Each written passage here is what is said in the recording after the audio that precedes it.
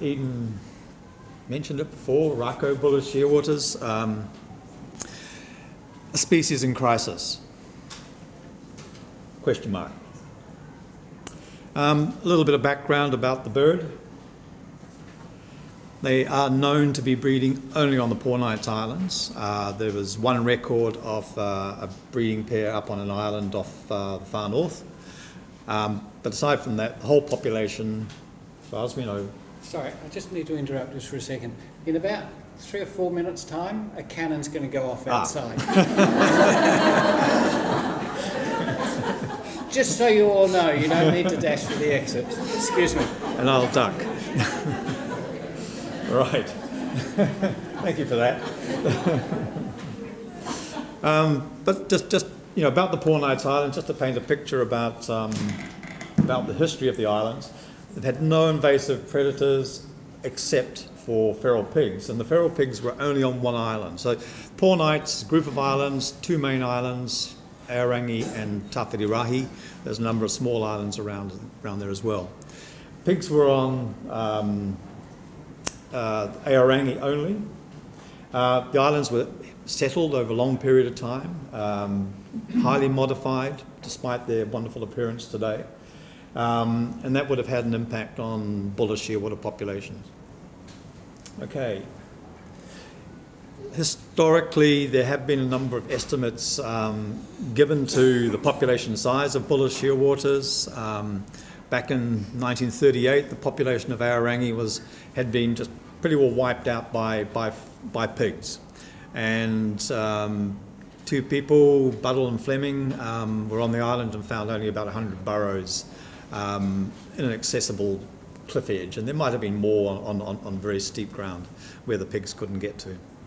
On Tawhirirahi, they didn't go, but and there were no pigs there, but the population was believed to be around about 500,000 birds, and that's an estimate in 1959 from Wilson. In the 60s and 70s, Sandy Bartle, Peter Harper came up with estimated population for Aorangi of around about 200,000 pairs. And so that's a definite increase. The pigs were wiped out in the 1930s. So the population certainly increased on Aorangi from that 100 pairs right up to what they estimate as being 200,000 pairs. And around about that time, a population estimate was given for the species of 2.5 million birds. Now that was mostly based on sightings at sea, seeing these big rafts of birds, big flocks of birds feeding off throughout the Hauraki Gulf, but also up the northern coast. Then in 2011 to 2013, Graham Taylor, GT, was on Aorangi doing a little bit of tracking and looking at Bullers shearwaters, and they did some quick transits and came up with a figure of fewer than 100,000 pairs for that island. So that was less than that estimate for 1981.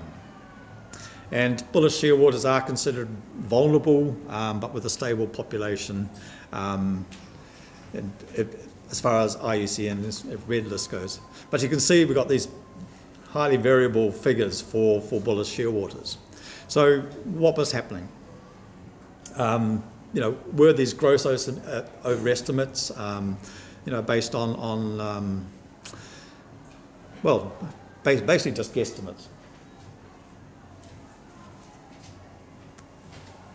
So not only that, but Graham, with his tracking, found that the foraging times during incubation of breeding Bullers shearwaters may have increased in the past 40 years. So he was comparing it to work that Harper did. Harper was mainly working on fairy prawns on the Pornites, but he also studied the Bullers shearwaters to some extent. And he was looking at the provisioning times for chicks as being, sort of on the average amount about 4 days. Graham's found that the birds were taking up to 14 days. And his tracking showed that they were making some considerable distances during what's called prelay, which is when just prior to obviously laying the eggs, generally that the females make these big journeys offshore or for long periods to essentially grow an egg, if you like. And the males are doing similar things. And also during incubation, they were still making these big journeys. You can see in that little graphic down there, they're heading down to the Chathams and so on. So his suggestion was that maybe, we've got an issue here. These birds are sort of spending longer at sea than previously and making these big journeys, also, it was tied in with a very poor breeding season that he found in the 2 seasons he was there. So what was going on? He felt that maybe the population is under stress and, maybe the population is declining or whatever. So that instigated a population survey, 2016-2018, and I have to acknowledge Megan Friesen, who would have loved to have been here, and I would have loved her to be here, giving this presentation, not me.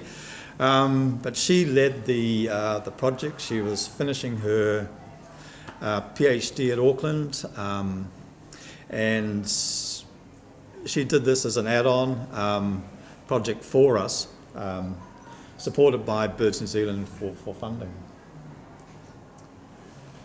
So it was a very intensive, right, I'll duck.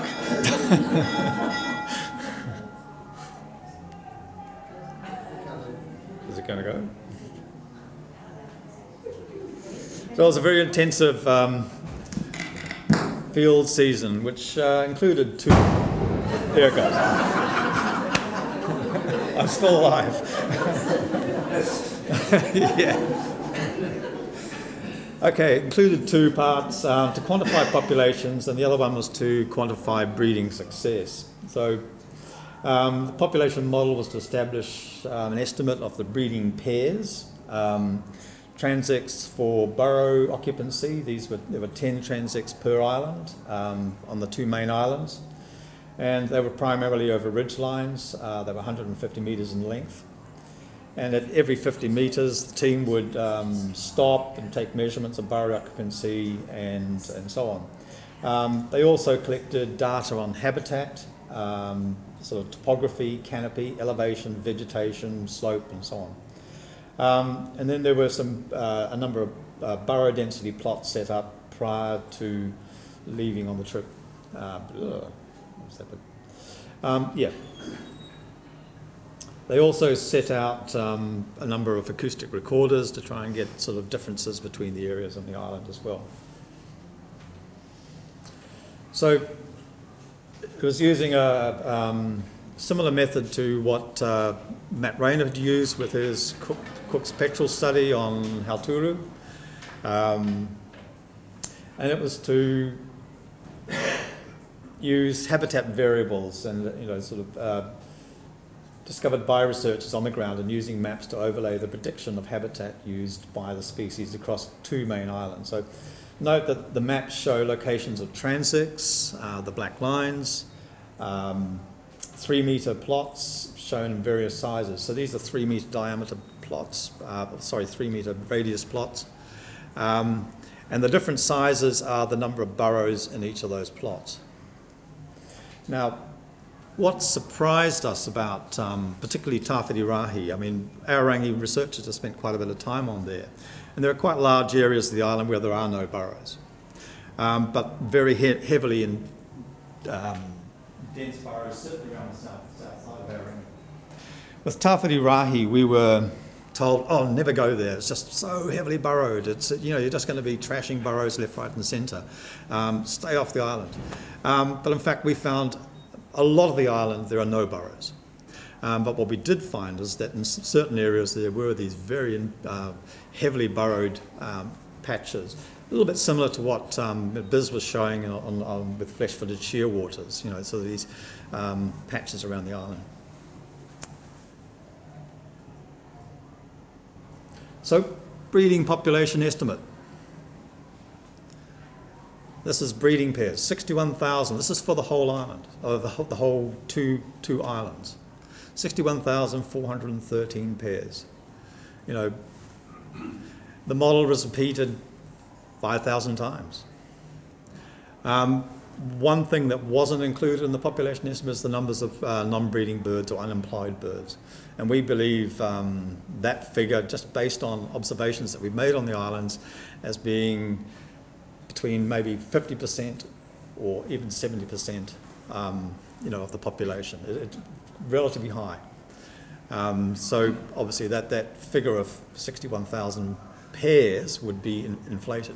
But compare that to the 2.5 million pairs in 1980s, that the estimates and so on, even Graham Taylor's figures. So what's happening? This figure is far lower than we expected. Has the population crashed, or rather have earlier estimates and they were estimates were far too high? And I think that's something that we need to look at in the future by repeating the study. There were some caveats to that, in the sense that you can see from the map there, the yellow areas are the most intensely burrowed areas. They're close to the edge of plateau areas or on the steep ground. It could be that some of the more inaccessible areas hold significant numbers of Bullers shearwaters that couldn't be included because it was just too dangerous to go there. But certainly we have a new figure to work from. The 3 seasons we've been working on the poor nights, the population the birds have been doing brilliantly. The chicks have been the very high breeding success, very fat chicks. I think we've got a photograph of one coming up. Very, very fat chicks. So the birds appear to be doing well, but we've got a new figure that we can work from for the population of Bullers shearwaters. So as I said, chick success, yeah, fat chick.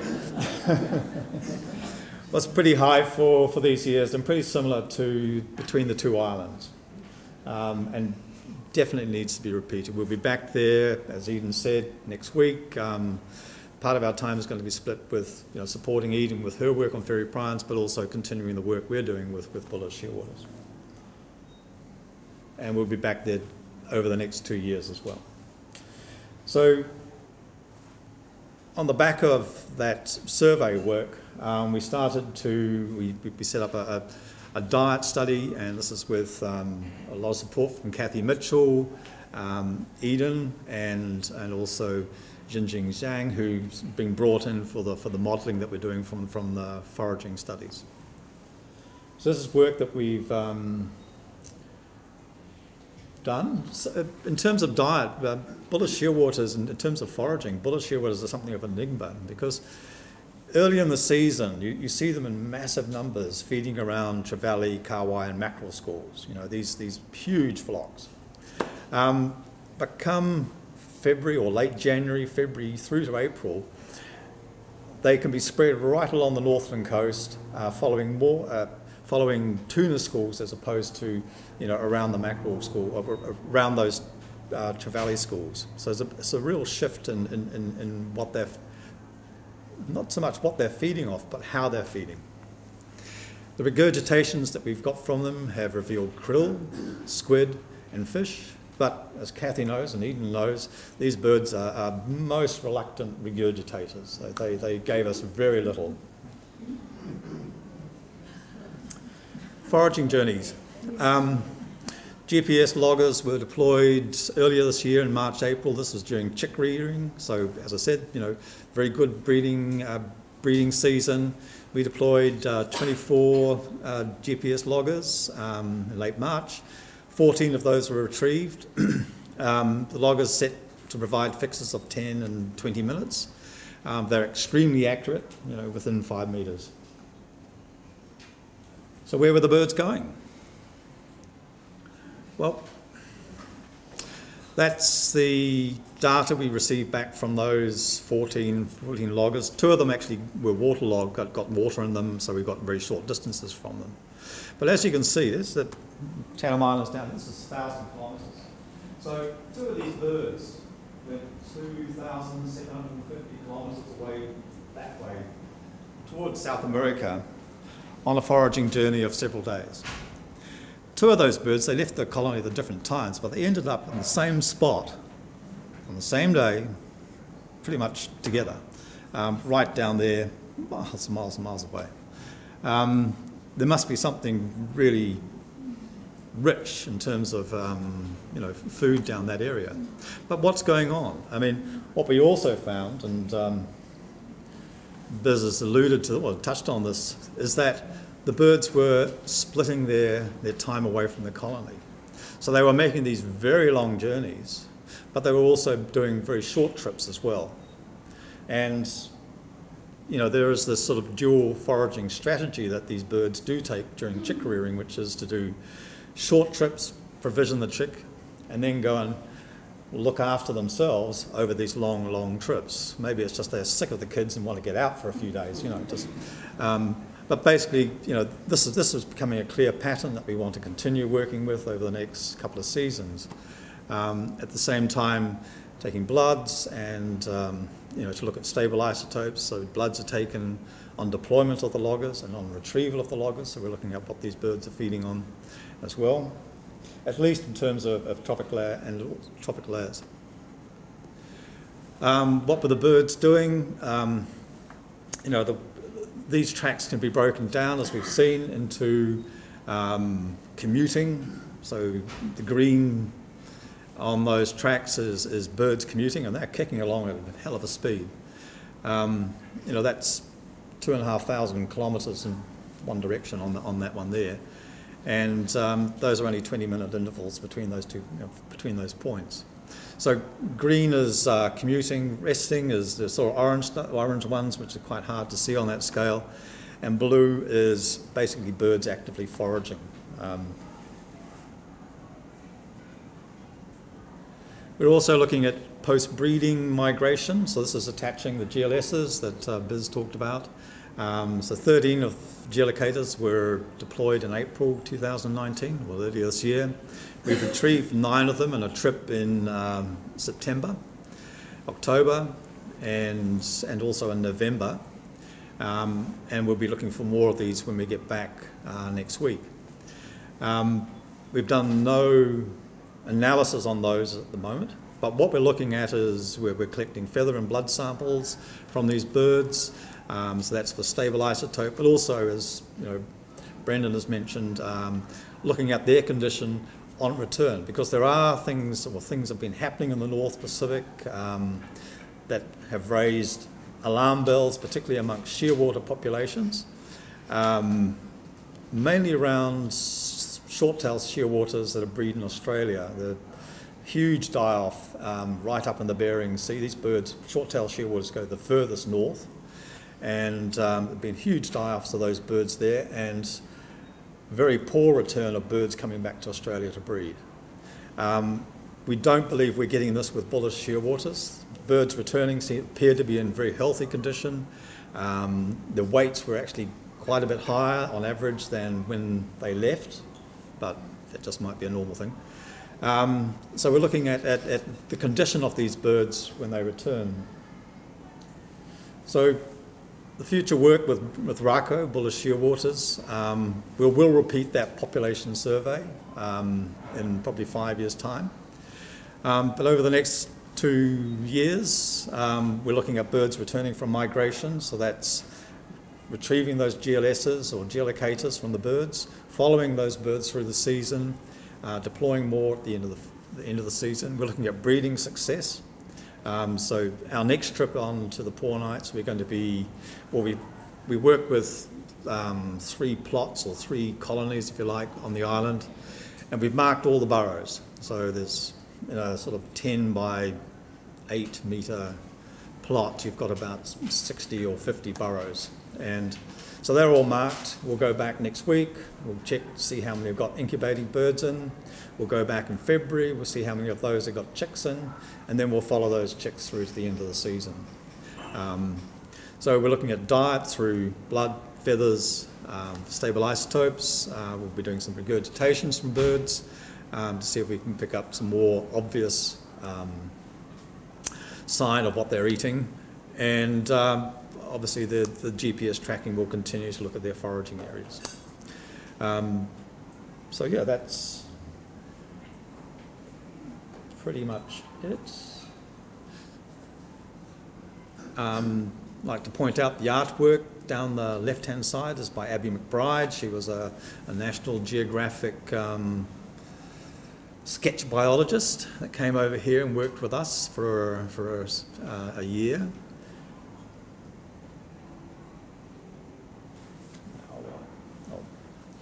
So this is thermal imaging of birds coming in at just after dusk. Thermal imaging is great in the sense that you're picking up on the heat of the bird. You've got two modes. Either you can make the birds, or the animals, white hot or black hot. These are black hot. So a species in crisis. Well, question mark. From what we have seen in the last three years, the population appears to be in good health, at least in terms of breeding success. There are large areas on both islands, both the main islands and the Poor Knights, where the birds could continue to expand. However, this is a species we believe is worth monitoring because of what could be happening with the resources that these birds depend on. And I'm going to touch on these in a presentation this afternoon.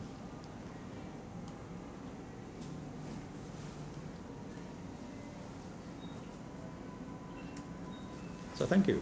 That's my presentation.